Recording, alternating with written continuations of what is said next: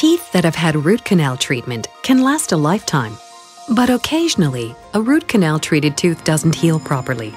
It can become painful or diseased months or years after the original treatment.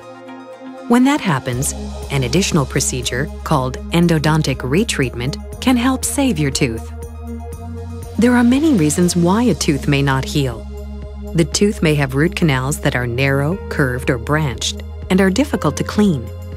The tooth may have extra root canals that weren't located during the initial procedure.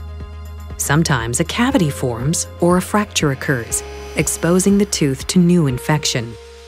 Retreatments are often complex, and most are performed by dental specialists called endodontists. Endodontists have advanced training in root canal treatment. They are experts in saving your natural teeth, using state-of-the-art technologies like microscopes and digital imaging to treat you quickly and comfortably. Here's how the endodontic retreatment process works. First, the endodontist numbs the area and makes a small opening in the crown of the tooth to access the pulp chamber. After removing materials placed in the root canals during the first procedure, the endodontist looks for additional canals or new infection.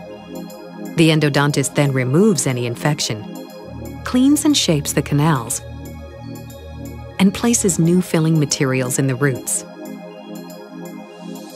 The endodontist may fill the opening in the crown to protect the tooth or send you back to your dentist. You and your endodontist should discuss whether retreatment is the right option to save your tooth. Advances in dental technology are constantly emerging, and techniques may be available now that weren't when you had your first root canal procedure. Sometimes a tooth can't be retreated. In these cases, your endodontist may recommend endodontic surgery. Surgery can be done through the gum to remove the infected tip of the tooth's root